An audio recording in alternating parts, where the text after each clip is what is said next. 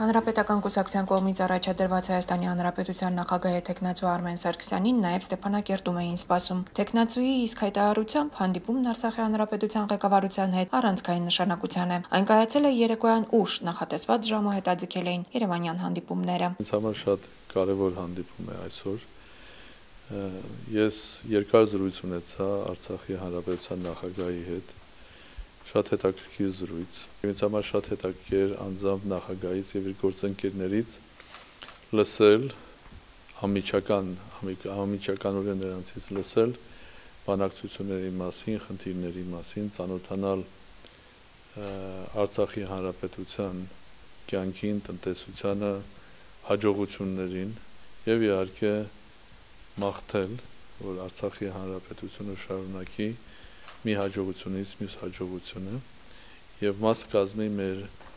այսպես ասած, համազգային ազգի կարևոր մասնիկներից մեկը դառնա Հայաստան, Արցախ եւ Սփյուռք։ Աշխատանքային այցերի հիմքում ոչ միայն ճանաչողական նպատակներն են, այլ նաև հոգևոր շփումները։ Արմեն Սարգսյանը լրագրողներին խոստովանել է, որ Արցախ բարբերաբար գալիս էր դեռ խորհրդային տարիներին, իսկ վերջին շրջանի երկարատև բացակայությունը պայմանավորված էր խիտ զբաղվածությամբ։ Այսօր երկրորդ անգամը չի, որ այցելում եմ Արցախ այցելել եմ եւ 96-ից առաջ եւ խորհրդային տարիներին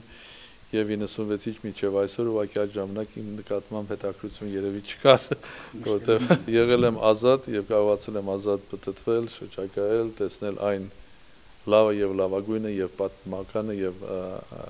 մարդկանց Արցախի։ Բակո Սահակյանի հետ առանձնազրույցից հետո հանդիպումը շարունակվել է նաև ընդլայնված կազմով, որի ընթացքում քննարկվել է պետականաշինությանը, հայկական երկու պետությունների համագործակցությանը, Հայաստան-Արցախ-Սփյուռք եռամիասնության ամրապնդմանը, ներքին ու արտաքին քաղաքականությանը եւ տարածաշրջանային գործընթացներին վերաբերող հարցերի լայն շրջանակ։ Լրագրողների հետ զրույցում Արմեն Սարգսյանն իր տեսակետն է հայտնել նաև ադրբեջանա-ղարաբաղյան հակամարտության մասին։ Արցախի հիմնահարցը ունի միայն մեկ լուծում, դա բանակցային լուծումն է։ Եվ չեմ կարծում, որ որևէ մեկը պետք է կասկածի դրանում եւ ոչ միայն մեր ժողովուրդը, այլ նաեւ մյուսները, որ կարող է լինել ռազմական լուծում այստեղ։ Միակ ճանապարհը դա բանակցությունների ճանապարհն է եւ այդ ճանապարհը հստակ է, դա ԵԱԿ խումբն է եւ ես այսօր ուրախ եմ, որ Արցախում եմ գտնվում միաժամանակ երանախագահների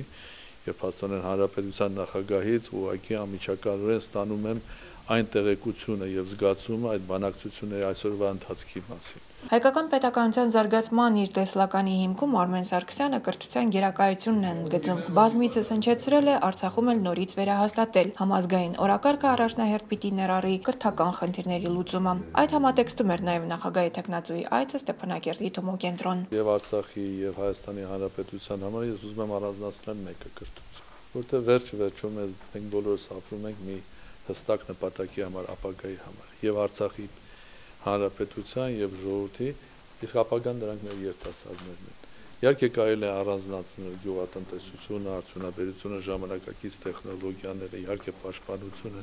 բայց եթե ապագային ենք նայում, ապա ապագան երեխաներին է, ապագան մեր երիտասարդներին է։ Բակո Սահակյանը կարևոր է համարել Արմեն Սարգսյանի այցն Արցախ եւ նրա նախատեսած հանդիպումները երկրում, ընդգծելով, որ դա արտացոլում է Արցախի կարևոր տեղն ու դերը հայոց պետականության համար։ Նախագահի թեկնածուն այսօր վերադարձել է Երևան, որտեղ հավանաբար իմի են բերելու բոլոր տպավորությունները եւ եկող շաբաթ արդեն հայտարարելու իր գլխավոր որոշման մասին։